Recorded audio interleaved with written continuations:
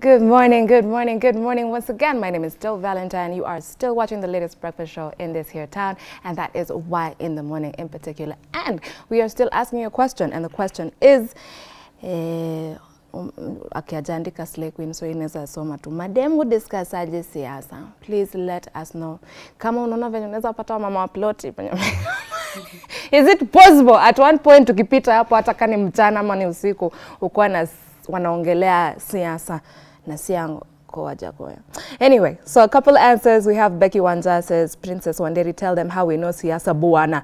Princess Wanderi akakuja wanatubeba aje.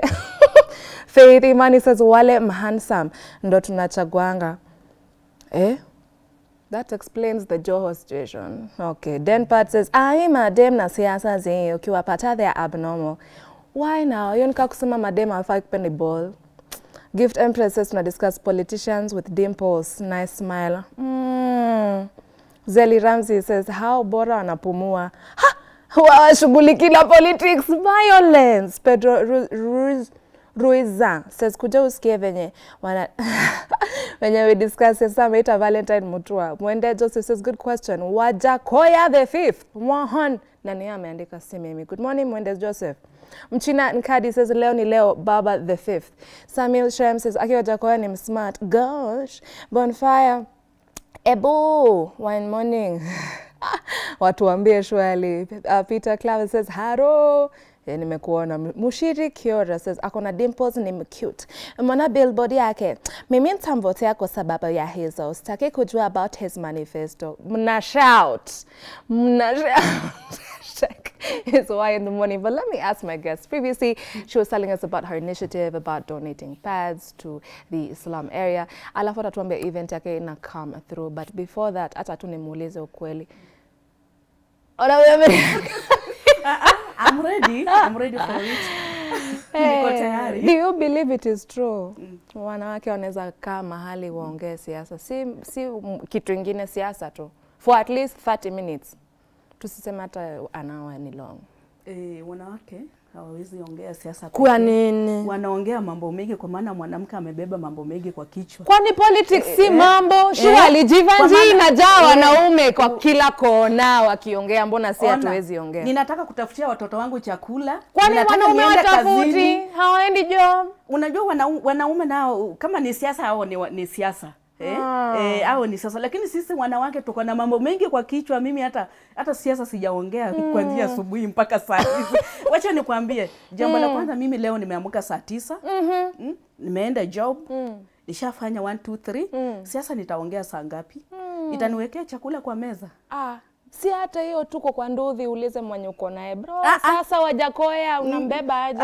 Mambo ya Wajakoya TV. Tunaona hata amesema na tip. Si mimi. It is not me. Si mimi, mumeona.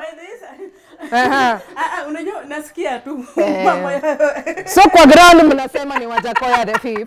Si mimi. Unasikia tu ademu akiongea kama kuna mwingine ameongea hapa sijui ni mzuri nini anakaaje. Unaona?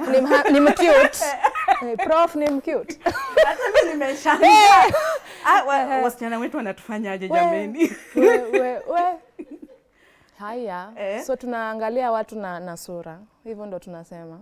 Unajua nini? Unaweza kosa sura lakini mambo yenye umebeba kitu ya maana. Sasa ukisema uangalie sura pekee, utakuwa unapotea. Unasikia? Umeolewa?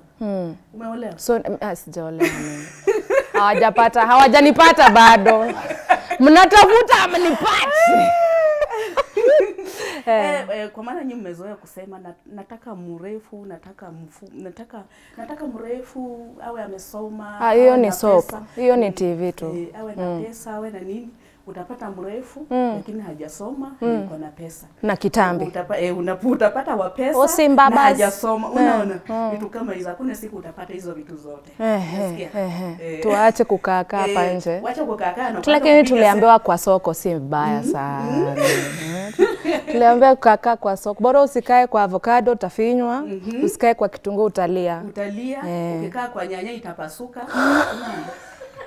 Wewe kumbe ulikuwa ukweli. We just needed a different topic for you. Ukikaa kwa ndimu itafanya nini? Sasa wewe unatu advise tutoke kwa soko. Nyinyi unaona sisi siku zetu. Hatukuwa tunaangalia siku zetu. Wewe unaongea ni kama wewe ni mokoro. Mimi ni mokoro. Mimi ni mokoro, niko na watoto wanatoshana na wewe. Watoto hata si moja. Wow. By the way hata sikuwa nimesema niko na watoto, niko na watoto. Ni Mungu amenijalia watoto 3. Wasichana ni wangapi? Nyimbo za Injili. Umeokoka. That's why unaona sasa nikikuongelesha mambo, siangalie sura, usiangalie nini, usiangalie nini. Nina apply mambo ya Biblia. Now that you said that, okay, honestly, her aim was to come talk about her initiative na tutamaliza nayo. However, ameanza kuongea vitu vingine and sasa hebu tuendelee. Mimi niko na maswali kabla tumalizie, okay? So kuna hii story nilikuwa nimesikia, there was this actress kwa hiyo show alikuwa anaitwa Aida. Sasa Aida alikuwa anatupatia, it was a very exclusive interview. Sasa alikuwa anauliza maswali because she got married at around 21. Na alikuwa mse wa kanisa, church nini, hata kwake ilikuwa place ya Bible study. Hata boys mwenye alipata alikuwa kanisa, walikotiana, got married at 21. This is Aida getting married at 21. Alafu 2 months into the marriage, sijui kani hani iliisha kwa honeymoon, but akaanza domestic violence. And this is someone who's being beaten, alafu anajificha kwa church. So tumeenda wapi kama church tunapigwa nani? Sasa unaona iko hivi. Labda hakuwa amejua tabia ya huyo kijana kwanza. Asante. Kuna mwingine gospel artist, this Nigerian one, just the other day died. Like bwanake Sinachi. It was not. Acha nda confirm, lakini umeni break heart kidogo. Wala? Yeah. I didn't even know. You didn't know. I didn't know the exact person. I just know the story. Sasa hizo ngoma zote ametuimbia shwali. Mimi ameimba hizo ngoma zote, lakini wacha nikwambie. Kama ukiangalia kama huyo madamu, huyo mtumishi wa Mungu, alikuwa amekaa muda mrefu kwa ndoa. Unaona? Na bishop hata kama ni bishop ni mwanadamu, si malaika. Huenda ikawa tabia ilikuja kubadilika kanisa. Huenda ikawa tabia ya huyo mwanaume ilikuja kubadilika, ama huduma wake ulikuja ukapigwa na shetani kupitia kwa huyo mwanaume. Unaona? Sasa unajua sisi ile kuvumilia kwa ndoa. Nani alituambia lazima tuvumilie? Mbona tunapigwa alafu tunasema ni mapenzi? Unaona nini? Sasa ukipigwa safari moja ya pili, yafaa uspeak up, uongee. Labda naye madam alinyamaza. Hiyo kunyamaza ndio ilifanya vita nazo zikafanya nini? Zikaendelea. Sana sana mimi ni mtumishi wa Mungu. Huenda ikawa nitaogopa kusema nimepigwa, kwa maana sasa watu watanichukulia namna gani? Ama useme hata ni mimi tu nilikuwa naongea. No, you don't have a right to hit anyone. Unaona? Sasa ile kunyamazia ndio inafanya watu wanaumia. Ni watu wengi wanaumia wakiwa kwenye ndoa. Lakini advice yangu ni kwamba share na mwenzako, uone atakwambia nini. Unaona? Ndoa zitakuwa sawa. Usiogope kuolewa. Si kuogopa. My ancestors mnashinda mkiniambia kwanza a black female watu naambia suffering ndio tuzae watoto wakuwe wakubwa, tuache suffering. Sasa mimi si suffer, mimi ni baby girl. Na sio zote, sio ndoa zote. Unaona? Sio ndoa zote. Mimi nimekaa kwa ndoa, huu ni mwaka wangu wa 22nd. That is a whole person. Kama nimekaa kwa ndoa. So ni mautamu tu ama mauchungu, niambie tu kweli. Nimekuwa kuna ndimu hapo. Lakini kuna chai. Kuna hata pilipili. Kuna hata kitunguu. Lakini zote tuwazigoroga, tunazikula na tunafanya nini? Tunaendelea na maisha. Okay, okay, long suffering, because bado your face is young. Okay, let's get back to the matter. Why we are here with her right now. Okay. Alright, so tumesema uko na event hivi inakuja. Niko na event inakuja tarehe 10, kwa maana hiyo wiki itakuwa wiki ya back to school. So nataka watoto wasichana waende shuleni wakiwa comfortable. Manake unapata siku 4 kila mwezi msichana aende shuleni. Kwa nini? Ako kwenye hedhi na mzazi hawezi kumnunulia hiyo sanitary pad. So wakikuja sasa, kwa hiyo wiki nimeamua niwapatie on 10th. Alright. Na ulisema kuna watoto 3. Hao ni wasichana wote? Niko na msichana mmoja na wavulana 2. Wow. You're a boy mom. Okay. Did your daughter inspire you kufanya vitu kama hizi? Yeah. I like that. So when kama mama yao watoto wengine yani unasikia uchungu? Mimi na kama ninasikia uchungu kwanza nikiona siku ina approach na sijapata hata moja. Silali. Uwe silali, heri niende kwa deni ni kama ni wangu. Heri niende nikope, heri nikupigie simu nikwambie tafadhali nitumie 5k niongeze kwa zingine, nataka ninunue pads, nifanye nini? Nimalizane nazo huu mwezi. Soon nitakuwa napeana mara 2 kwa mwezi. Kwa maana wasichana ni wengi wanakupigia simu usiku. Kwa maana nilifanya jokes nikawaambia nilifanya jokes nikawaambia hivi nipigie simu ama ukinipigia simu nitakuja na Uber nikuletee pad. Wow. Wasichana wananipigia simu usiku. Mom kimeharibika. Mom kimeharibika. Unaona? Sasa ni vizuri nataka nianze kupeana mara 2 kwa mwezi. Sasa vile tumesema wewe na political layer, mbona hujasimamia kiti?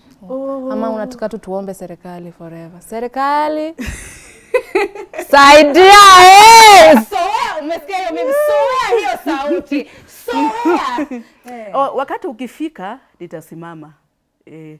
Ngoja natengeneza ground, nataka ground ikuwe vizuri kwanza. Unajua lakini nimejua unataka kunishika ndio nisiongelele politics. Si tushamaliza, umesema kuna vitu mingi kwa akili. Hebu wacha mimi kila mtu akona kazi yake nyaleletwa kufanya hapa duniani.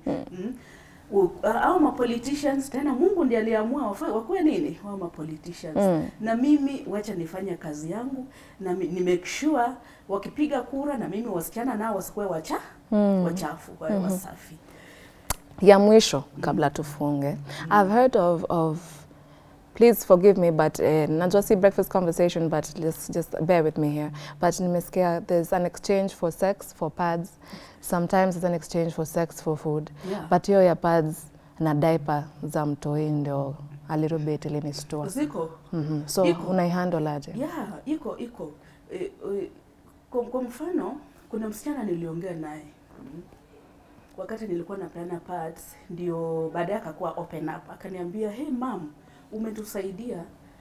Unaona mimi ndio nipate pad. Ni lazima au watu wa pikipiki. Ufanye nini? Tufanye nao sex. Then only 50 bob. Mtu anafanya na msichana sex anampatia 50 bob. Hiyo pekee. Wengine wanapata mimba kwa sababu ya kulemewa, magonjwa. Kwa sababu amelemewa. Sasa anashindwa atafanya namna gani? Iko. So hiyo ni pia vitu unaangalia. Hata kwa chakula. Naona. That's why nilisema ikipanuka nitakuwa nataka nianze feeding program. Nikianza feeding program nitajua at least initiative yangu imekamilika. Upatie msichana pad, umpatie pandi, umpatie nini? Sabuni na food. Kwa maana hata ukimpatia zile zingine na chakula tena akose, still shida ni ile. Unaona? Kwa maana wazazi unapata mama ni mama mboga, mama anafulia tu watu na anapata 100 kwa siku. Hiyo 100 imeisha, kama unga saa hii ni 200. Wote usiongee hivyo we. Ama chaposa itabaki tumeikula tu Christmas. Venye tulianza from the beginning. Chapo ni kama watu wataikula tu Christmas pekee. Kwa maana mafuta imepanda, kila kitu kimepanda. Unaenda kwa supermarket na 1000 wanakuwekea kwa gazeti. Ama sometimes mimi siku nyingine nilienda supermarket nikwambie, nikachukua hiyo unga, nikachukua sabuni, nikachukua nini, nikachukua kufika hapo kwa ukasema ziko juu na 1k. Wewe niambie utafanya nini? niliona aibu. Nikarudi tena nikaanza sasa kuchukua kila kitu. Hesabu one by one. Nusu. Kama ni sabuni nichukue nusu, kama ni unga nusu, mafuta nusu. Ndio nikaweza. Ni sawa. Mambora tuko na economy. One more time, we are having an event on the 10th. Since ni 10th. Alafu umesema namba ya simu tena ni gani ndio tukupate? Okay, namba ya simu ni 0720 876691. Tafadhali msicheke kwa sababu nimeongea ni lugha yetu. Nini sasa pia? Wanataka niongee kama mzungu. 0720 876691. Acha tu na mtu asikupresha. Huko ndio nilizaliwa na niko proud. I like that. I like. Unajua kizungu ilikuja na meli. Ilikuja na meli jameni. Twende kwa meli ndio tuipate. Na zingine zilitoka zikifika zinafanya hivi, but you can hata naweza sema give me a cup. I want a cup. I want a Unaona wewe tusipomalizana wewe sasa ataimaliza. Thank you so very much for coming. You want to give the till number again? Yeah, the till number is 931 9081. 931 9081. Ndio hizo. All right, remember you don't have to just be in need. Unaweza jaribu kuwa partner na yeye, unaweza enda kwa ground, unaweza mua ukwe sponyo, like no one is holding you back, all right? Do like you ameta namba ya simu and ameta pia till number, so if you are able, please feel free to do so. All right? At Y254 on Facebook, Y254 channel on Twitter, hashtag is Y in the morning. Don't go away, we have one last discussion. Alafu tutori kumbuke kutufanyia ile pale kwa social media. Sawa.